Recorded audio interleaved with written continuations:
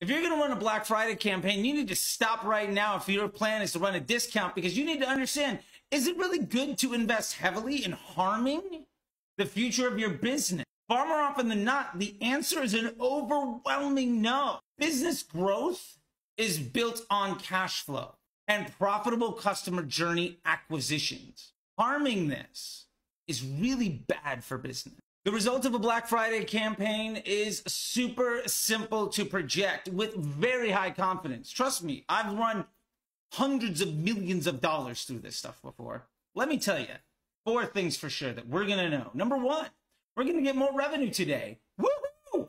Number 2, our inventory is going to be depleted faster.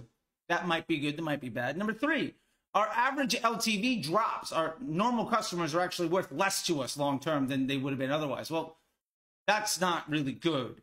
And number 4, the daily average cash flow for our business drops in Q1 due to a higher volume of folks who are far, far less likely to buy again or even ever pay full price if they do. So instead of running a big sale, let's grow the LTV and improve the second purchase rate. Sell bundles and special offers. Design these to either bring customers back into the fold for something new, or get new customers that have an AOV that might be as good or better than the LTV of a customer would on a normal day.